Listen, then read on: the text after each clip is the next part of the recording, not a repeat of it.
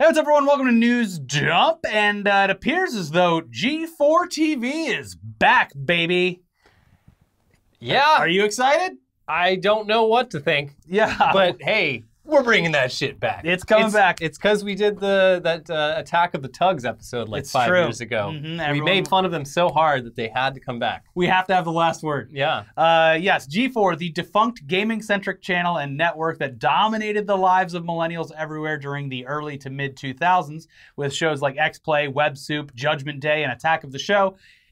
Apparently, it's returning in some yet-to-be-determined form on a yet-to-be-disclosed date in 2021. Yeah, we pretty much know nothing. Now, on Friday morning of this week, people were, justifiably surprised to find a trailer uploaded to various Twitter accounts associated with the previously defunct brand, which was then followed up by retweets from prominent people who had worked on or behind the scenes at the network.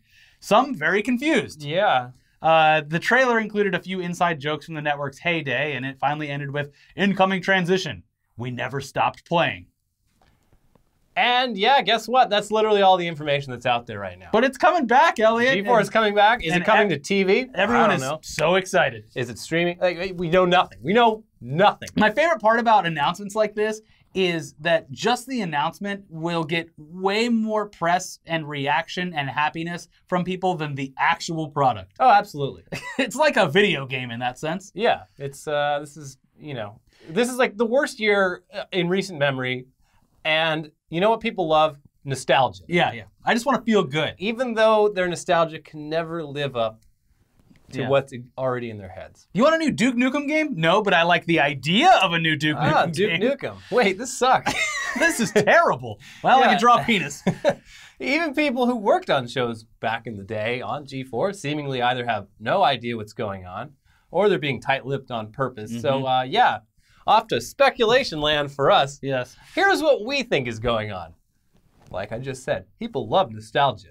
Everyone knows that, and gaming is as big as it's ever been within the landscape of entertainment, easily dwarfing the amount of potential viewers searching for gaming-based content back in the 2000s. Plus, it's only been just over a decade since the height of the G4 network's popularity, and surprisingly, only 7 years since the channel was officially shuttered. Feels like a lot longer than that. Well, they can't do cops anymore. So they're going to really have to dig deep and bring back some old shows. Yeah, I guess I remember like one of the first Comic-Cons I went to, like 2013, was the last G4 Comic-Con. And they had they basically built their own like structure, just this massive structure. And the final hurrah. Yeah, someone at Comcast or NBC Universal was probably like, that cost you how much? Wow, we're never doing that we again. Should cancel this channel. Yeah. Anyway, so many of the hosts that you know and love, some that we know, are still very active in that general space and might be willing to be a part of this kind of revival. Yeah, it's not like they're in their 70s. It's only been 7 years. Yeah, I can see like Kevin Pereira maybe being down. I feel like he's behind the whole thing because he was promoting it before the actual trailer went out, and then did a bunch of cryptic tweets and Kevin's been like very active on the like behind the scenes production side of things on various projects for years now. On the other hand, I think both hosts of X-Play have pretty much sworn off like entertainment media of all kinds. I know that's why this is so exciting, Elliot. Here's the rub. On the other hand, because gaming has done nothing but grow exponentially over the past 20 years, so has the amount of gaming-related content. It's a very, very big understatement to say that there is no shortage of options for people who want to consume some video game media these days. You can watch your favorite players, commentators, comedians, musicians, artists, and whoever else live on Twitch whenever you want. A big influencer can flip on a webcam and get better ratings than any show on cable. You could also watch at least 1 billion hours of video games, reviews, commentary, discussion, or debate around gaming right here on YouTube. There's also a nonstop flow of competitive gaming happening day in, day out in the flourishing world of esports, which was, by the way, still barely in its infancy during the years of G4. Yeah. So this announcement seems as though it's coming at the best and the worst time for a reboot. Yeah. Not saying there isn't an audience for it, there absolutely is, but it'll just be a bit harder for them to produce the ratings needed to survive on a network now more than it was back then when they were the only outlet doing it until Machinima came along. Yeah, and took a bunch of G4 people with Exactly. it. Yeah, I mean, like, the period of time when I watched a lot of G4 was, like, my, like, junior year of college, like, 2006, 2007. And, yeah, at that time, it's like, YouTube, no one was uploading gaming shit to YouTube because there was, like, severe limits on content. It was just videos of people at the zoo. Video game live streaming was basically non-existent. And, yeah, G4 kind of had a monopoly on just the concept of, like, gaming content. And that is could not be further from what we are at right now. People did watch it, too. It launched the careers of a lot of people. So, yeah. But speaking of networks, is that where the new G4 is going to end up? On a cable TV network like last time? Because if that's the case, rip. Well, we don't know. But at this point, all signs are pointing to a live but online model for distribution. And based on our own assumptions, along with the not-so-secret ownership of the G4 brand, we think it's pretty safe to assume that whatever this new iteration of G4 TV actually is, it will be landing on NBC's stupidly named Peacock streaming service. Why?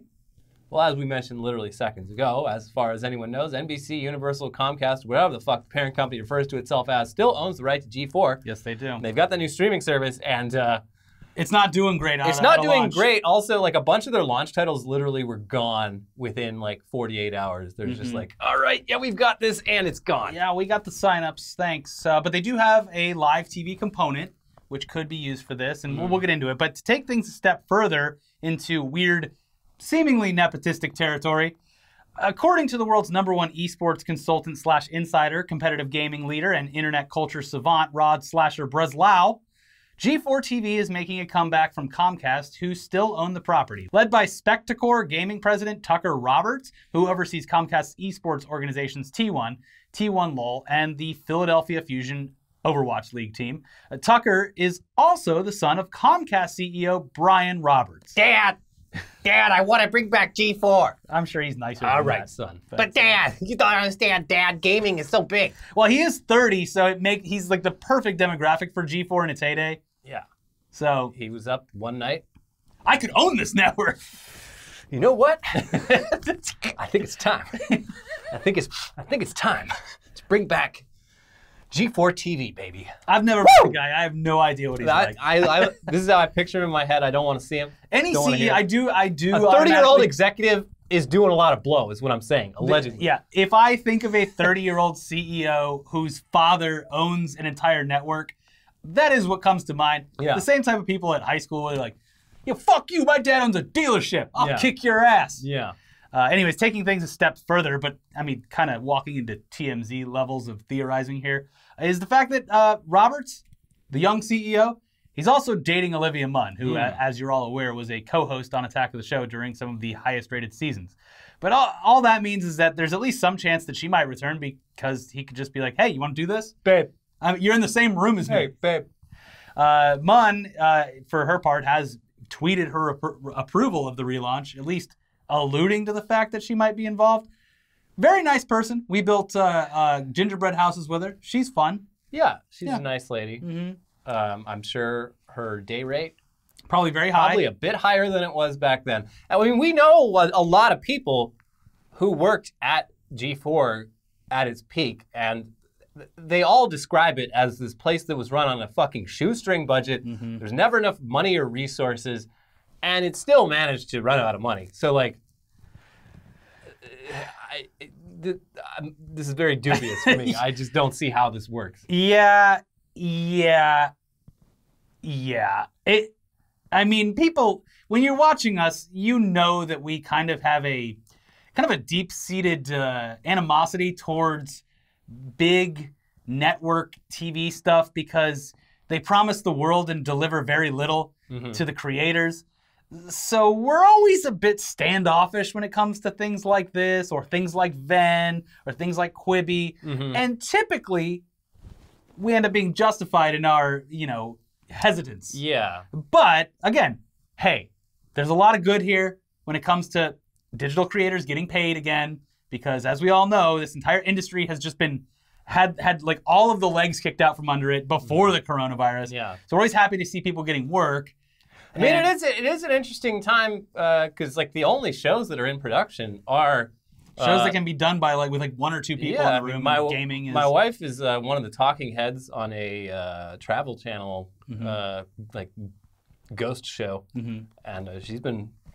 Their schedule never stopped. They just mailed over a fucking ring light. They're like, all right, here you go, get back to work. Yeah. So I mean, it's entirely possible that this might be the perfect time for something like G4 to come back. But anyways, back to the Comcast thing. Yeah. So it seems like we're on the same page as pretty much everyone else who's speculating on this whole thing. Peacock will probably be the place to watch whatever this new G4 is, and it appears as though Peacock already has a live TV aspect built into it. So this could mean they would potentially debut new episodes of Attack of the Show, X-Play, or whatever new properties they develop at a certain point. Live shows like traditional cable TV, but on the internet. Yeah, it's such a weird concept. It's almost like you're watching it right now if you're watching our premiere, and then it'll be a VOD afterwards. But screen it live and then immediately make them on demand following their premiere, like what we do here on YouTube. There's always stealing stuff from us. Yeah, all these companies. It is funny timing for all this, though, because as most of you are aware, the G4 announcement comes just a little less than 2 weeks before the much-awaited, highly ambitious launch of Venn.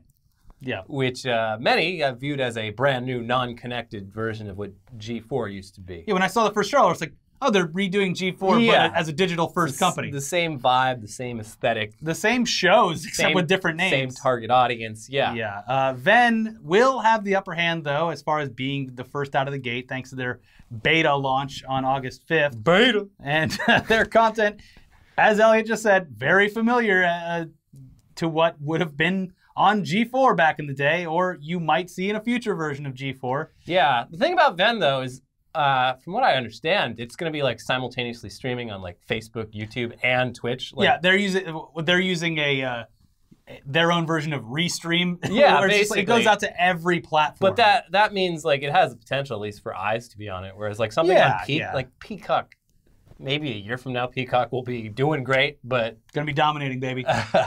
But yeah, no, their deployment strategy is sound. Yeah. Whether or not people watch it that remains to be seen. Correct. Now the disadvantage with Venn versus G4, simply name recognition. Nobody knows what the hell Venn is outside of the people who follow its recently announced talent lineup or whatever. I mean, the recently announced talent lineup though features a lot of our friends. Yeah. And they're great people. And to them we say exactly what we said the last time that we covered Venn. Secure that bag. Enjoy the ride. Just don't count on Venn being something that you are in until you retire. Yeah, I think everyone involved. They get it by now. Yeah, you guys get it. The digital media space has been just absolutely slaughtered over the past. That's 3 why years. I'm so happy about these things. I mean, I from a critical viewpoint, no, this probably isn't going to work. Yeah. But from a viewpoint of, I like watching all of my friends make money in the industry that they've been trying to survive in for years. I think this is awesome. I like my friends and acquaintances and people in just fleecing all these. I like them being able to continue living in Los Angeles and New York City. Yeah, I want to be near them. So anytime something like this comes around, yes, fleece this venture capital money. Yeah, keep that bag. Listen, we're very proud of you. Take this time, use the company money, and continue to build your audience so that they follow you wherever you go in the future. Because if you do it right, it works. I mean, we are still doing shows. And we were, being paid by Machinima to build our own audience there and take it away. I go down to the cemetery and I shout that at Machinima's gravestone every week. Like, I'm still here, bitch! Look at you! And then I piss on it and dance fucking around. Dead! Yeah. Hey. Woo! Still, the G4 announcement, it does seem like a shot across the bow of Venn. It sure does.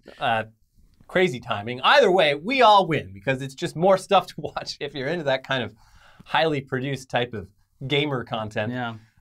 Again, not shitting on either of these. We have a lot of friends who will be working on both, probably. So we're just happy to see more jobs and attention coming to digital creators as opposed to established actors like that John Krasinski, Stolen Valor John Krasinski. Stay the hell out of my territory. And that damn Chrissy Teigen, stay on Twitter. Yeah, get the fuck out of my... Let the young... Get off my lawn, Office Jim. Let the digital people that have been clawing their way through terrible experiments finally secure a bag. Yeah. So, yeah, it's good. It's good that, we're happy for our friends. Yeah. And other people that are looking towards this career path and saying, well, I did think it was hopeless, but thanks to the person who owns the Rams throwing $18 million at a company called Venn, I too can have an editing job for a couple of years. Yeah. All right, let's move on to another part of the show that has become a recurring event. No, not Quibi. Not Quibi. Oh. Not this time. We're talking about movies that have been delayed because of the global motherfucking pandemic. The first day of the whole Comic-Con at home thing, which I also have an issue with, that speaking of like Venn bringing everything to one place through different platforms, I don't know where the hell all this Comic-Con at home shit is. It's like on everyone's individual channels for all the brands, and then they upload it later to the Comic-Con page. Is there like a hub website or something? I don't know, and honestly, I don't care enough to look. When E3 was happening, someone made a really good website for like actually aggregating all of it. The same thing for those virtual raves. There's like a virtual rave website that shows everything and has links of what's happening. Yeah. Anyways, the first day of the whole Comic-Con at home event, it seemed to just be one gigantic bummer for everyone who sauntered over to their computers, laptops, phones, or whatever, expecting something from the world of entertainment that would just take their minds off the real world for a few minutes. Basically, as we've said a million times by now, 2020 ain't fucking happening. Forget about it. At least not for anything that requires people to be smashed together in large masses, except for school, of course. You guys got to go to school, apparently. Yeah. Enjoy that. Good luck. So there's a lot of new moving and shaking going on here from the studios, but we should probably mention right up front that, of course, Tenet has been delayed again. We were right, and we're sure this is making Christopher Nolan really fucking angry. He hates us. He wants that goddamn movie to be screened in theaters if it's the last thing he does. I'm gonna get a shirt that has Tenet on the front and says "He hate me" on the back. Yeah. At this point, Tenet has just been delayed indefinitely. They've got that movie on a string, and it's just dangling. Oh, you almost got it. But Warner Brothers insists that a new release date will be announced as soon as possible. They've also confirmed that this movie will absolutely never be released straight to digital VOD, so it's just not coming out. Yeah. So yeah, if the pandemic never ends, you're just not going to get to see Christopher Nolan's masterpiece, Tenet. It's going to be one of those legendary movies, like that Orson Welles movie that came out on Netflix like 2 years ago. They're like, been sitting in a canister for 45 years. Now wait, Elliot, hold on. That's not exactly true. Because it turns out that the rest of the world has handled this whole coronavirus outbreak a hell of a lot better than the United States of America. How'd they do that? Did they like... That doesn't matter. Shut up. What did they do different than America? No, you shut up. The best country in the world. They did absolutely nothing different, and just because they're sending their kids back to school, that means we can do the same. Okay. Since those countries have been able to flatten their curves and ultimately reduce the number of cases and deaths overall, they can have Tenet as a treat. I like this. They should screen all the new movies overseas. That might be what's happening here. Like, America, it's going to take a lot to motivate these people into just doing anything. Yeah. And I think they took my Tenet away. Taking away all of our movies and just turning like social media into like a spoiler hellscape where British people are just spoiling everything constantly. That is the kick in the pants that this country needs to start taking this virus more seriously. Mike, you're gonna love the twist. But you're gonna love Tenet. Yeah. Like, at the end of the movie, he's with that. No! Fine, I'll wear a mask. God damn it. I'll do anything. So, yeah, this is specifically going to be in Europe and maybe Asia. But per Variety, quote, Warner Brothers is reaching out to international exhibitors about a possible late August launch for Christopher Nolan's Tenet. Exhibitors in the UK, France, and Spain have been told by the studio to plan for an August 26th through 28th launch. Yes. The dates are not confirmed, though sources indicate that talks are positive. It's understood the studio is also aiming to release the film early in Asia, with exhibitors in the region expecting to receive a new date in the next few days. Hey, wait a minute. Wait, this is the best news ever. I'll go back to see the movie. I want to see Tenet. So, yeah, spoilers be damned. Everyone in the world might get to see Tenet before we do, which is sad. Oh, it sucks. And but it's hilarious. Yeah. Now, to quote another Warner Brothers blockbuster, we get what we fucking deserve. Oh, I love that. It's amazing. I mean, it sucks as a... Hoisted by our own petard. As a person that enjoys movies, but this is what we fucking deserve. Yeah. Yeah. Just play all the Let the rest of the world just continue on as normal while we just stuck in the dark ages. Can I just get a new movie, please? Please, as a treat? No. Not unless you eat your vegetables, America. They're on iPhone 15 over there in Spain. Yeah, we just get nothing new. Yeah. I love that. We should be held in fucking purgatory until this is figured out. This is good. I like this. We're grounded. Mm-hmm. We are grounded. Hollywood, you want to be a hero? This is how you stop the virus. Yes. You take our movies away and you give it to the Hollywood, Europeans. Technology, everything. Mm-hmm. Stop us. We must be stopped. Oh my God. Oh, I love it. Moving on now to other movies that were supposed to be released in 2020 and beyond. Side note here, the films we're about to talk about could very well have the same fate as Tenet. Yeah. Entertaining the rest of the world while we suffer here. So let's just go through this recently updated list from Vulture to see where they will fall after their most recent shakeups. Avatar. The next 4 Avatar movies will debut every other December, beginning December 16th, 2022, with Avatar 2 delayed 1 year from December 17th, 2021. Yeah, so James Cameron will be long dead by the time all these movies are out. Yeah. A Quiet Place Part 2 has moved from March 8th, 2020 to September 6th, 2020, and now it's April 23rd, 2021. God damn. Matt Reeves' Batman moved from June 25th, 2021 to October 1st, 2021. Black Widow, still in 2020 for now, but moved from May 11th to November 6th. Yeah, we'll see about that. Yes. We'll see about that. Mm-hmm. That Candyman reboot, which looks great. Another movie that is still allegedly happening in 2020, though much like Black Widow and any others, we doubt it. Initially moved from June 12th, 2020 to September 25th, 2020, but is now scheduled for October 16th, 2020. What's cool about a lot of these is that there's a few on here where I completely forgot that they would have already been out and we would have seen them already. Yeah, it's weird. Yeah. Like I said, we're in purgatory and we fucking deserve it. Yep. Doctor Strange and the Multiverse of Madness moved from May 7th, 2021 to March 25th, 2022. Dungeons & Dragons, a movie that exists apparently, was moved from November 19th, 2021 to May 27th, 2022. Marvel's The Eternals has moved from November 6th, 2020 to February 12th, 2021. Fast and Furious 9 moved from May 22nd, 2020 to April 2nd, 2021.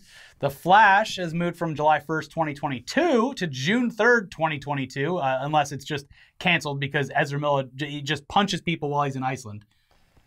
Yeah, he's been doing that. Apparently people there do not like him. Yeah. Mm-hmm. Ghostbusters Afterlife.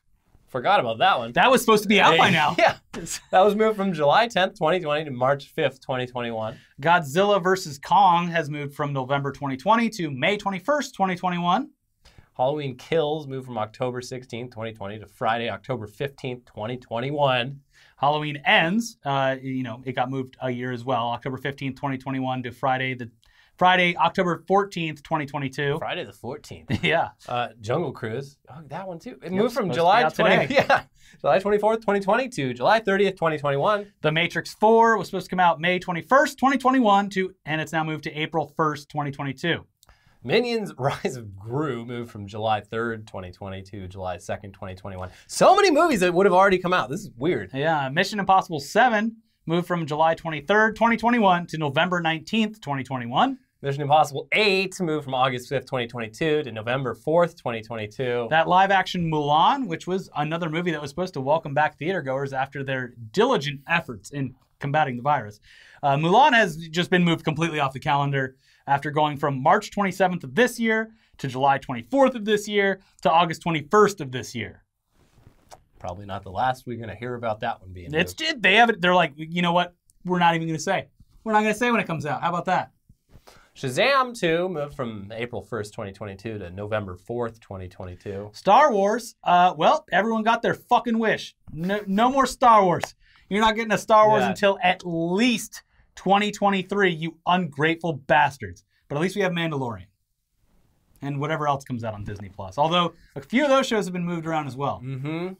Thor, Love, and Thunder moved from November 5th, 2021 to February 11th, 2022. Top Gun Maverick has moved from, it should have already been out by now, June 24th, 2020 to December 23rd, 2020, just in time for Christmas. But nope, now you got to see it next summer, July 2nd, 2021. That Indiana Jones sequel has been moved back to 2022 when Harrison Ford will be 80 years old.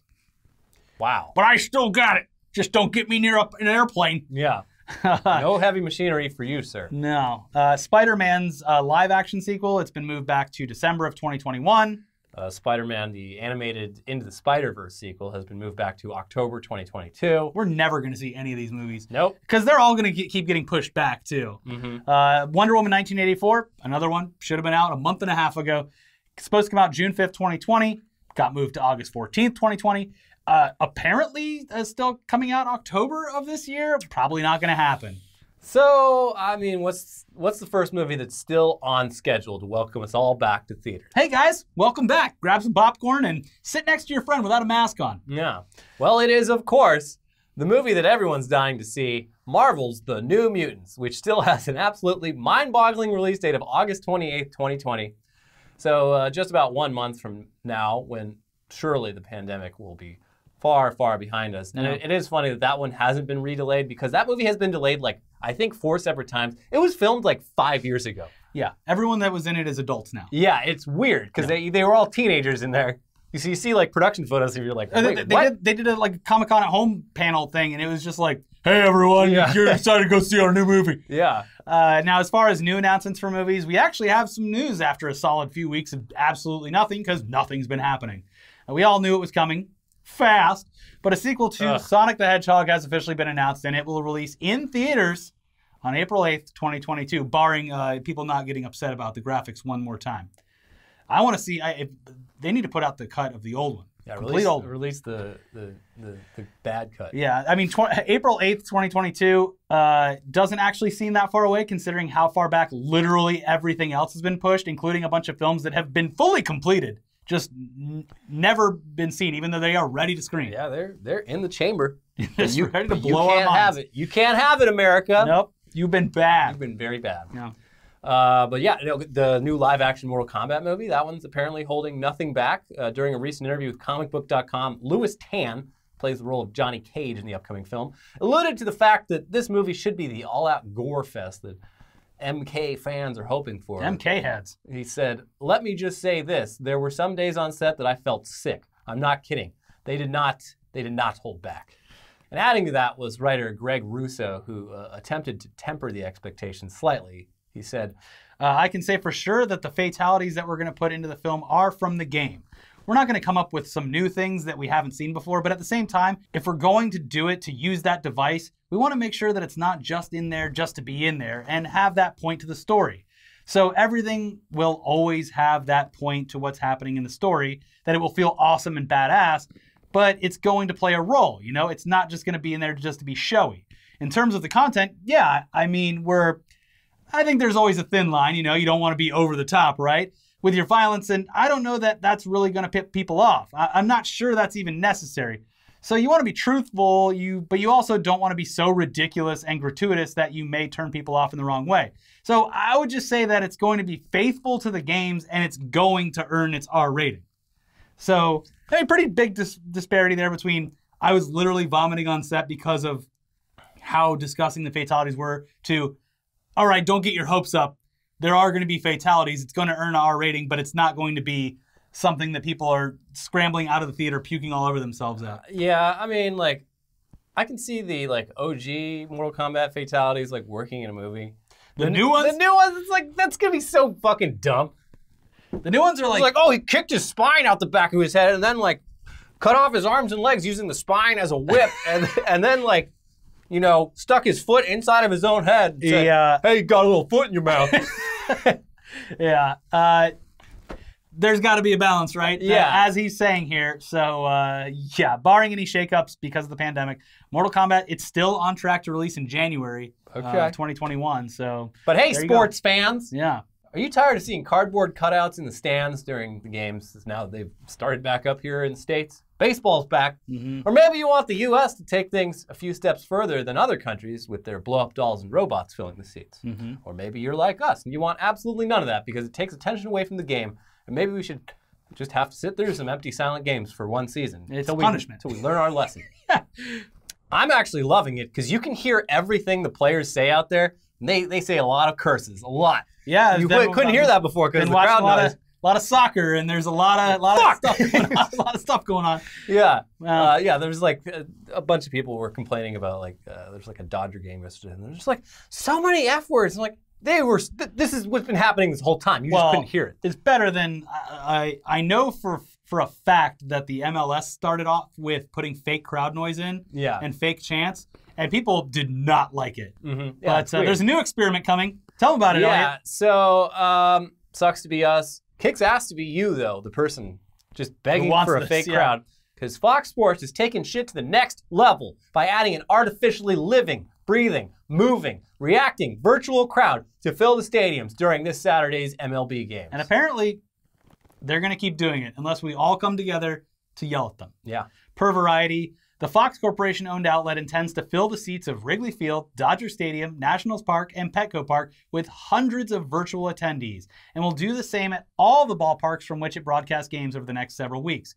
Using digital technology, Fox Sports will fill seats with dozens of digital doppelgangers, all of whom can make movements that emulate what a crowd might look like from afar. The attendees can be tailored for each venue. Fox can change the colors of clothes, so a particular stadium might appear to be filled with home team fans. Producers can have sections of the Ersatz Assemblage do a wave, says Zager, and can even remove crowd members if need be. Quote, if it's an 8-1 game, the crowd can be thinned out late in the game, he explains. And there go the Giants fans, because the Dodgers kicked ass last night. Yeah, which is like most regular season baseball games, especially if they're day games, are just pretty much empty. Yeah, just empty from the start. Yeah. Yeah, no one's taking off work for There's this. too many games. There's what, like 267? Well, not anymore. Well, not yeah, this season. but like I'm just saying, in a normal season, if you really want people to make people feel like things are back to normal, just have half the seats be empty. But yeah, that sounds a bit unsettling. Pretty dystopian to us, but whatever. It's just nice to have sports back. And real sports. Yeah, those fucking CGI people, they can even do the wave. Yeah, they can do whatever you can do all sorts of crowd chants. I'm hoping that they do like some, you know how you can do like it's not artificial reality, but augmented reality, where like a fucking monster truck comes out of nowhere and just mows over a bunch of fans. Or like a UFO crashes into the stands, there's blood everywhere. Everyone knows it's fake. So oh my God, the 7th inning stretch has been ruined. A giant box of Cracker Jacks has fallen on the crowd. Oh my God. Bum, bum, bum. Oh, the humanity. And we're talking real sports here though, people. Not those sissy sports of the past where players weren't running the risk of dying by playing them. Back then, they just, ran the risk of life-altering injuries for our enjoyment. Now, each game is a nail-biter for the fans and the players. The whole league, it could go down with just one outbreak. It's exciting. And excitement is not the only thing that's in the air this time. But no, really, it is actually great to have sports back. It's nice. MLS is back. MLB is back. Football, maybe not. Basketball is back. And apparently the players are like, they're apparently saying that they can do much better as far as like three-pointers and general scoring because the court has like this all blacked out LED screen instead of fans waving around. Yeah. So they say their depth perception is much better. They can focus better. But MLS and basketball, they're in a bubble. MLB, they're flying around to everyone's own home stadiums. Yeah, it's risky business. It's interesting. Anyways, there was also an Xbox showcase this week. Much like everyone else, not that impressive. It's just what you'd expect. It's like, oh, a new Halo. But the Halo, I get it. They have to. They're pushing the limits of frame rate on a console. But there's some comparison photos from like previous Halos next to this one, and it looks pretty bad. But it's open world, baby. So there's, that's cool. I guess, that's the other thing is like they only showed campaign footage. Apparently, a bit more open world than the other ones. Everyone was just like, okay, well, show us the multiplayer. What's new with multiplayer? Nah, I'm not gonna give you that. Fable, cool, I guess. I mean, they really didn't show anything except for a frog eating Tinkerbell.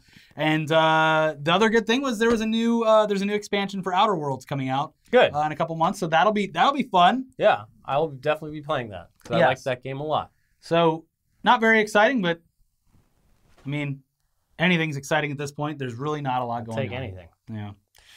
But they shouldn't let the games come out here. They should release the games overseas. Yes. Sony and Xbox will. Don't give Americans anything new. Exactly. We haven't earned it. Yes. No, in fact, we're going to come back, take all of your Xbox Ones and PS4s. You're going to have to play Xbox 360. Yeah. Yeah. Until you learn to behave. Yes. Anyways, that's it for this week's News Dump? Is that the show we just did? It's very hot in here. Sorry, everyone. It was News Dump. Please watch the most recent episode of Tech News Day. Have you seen Mark Zuckerberg looking like a fucking mime on a surfboard? Well, now's your chance. And that expensive gamer chair that we might buy for tax purposes? Yeah, it's a write-off. Hey, I didn't want it. My accountant said I should get the gamer chair. Yeah. And also the most recent Weekly Weird News, if you haven't seen it already. Check out both of those, and we'll be back for a new episode of Weekly Weird News. And we're gonna be streaming something. I think we got some beta codes for Fall Guys. Mm-hmm. So we might stream that this weekend or Monday or something. Check back for that. We'll see you soon. Bye. Bye.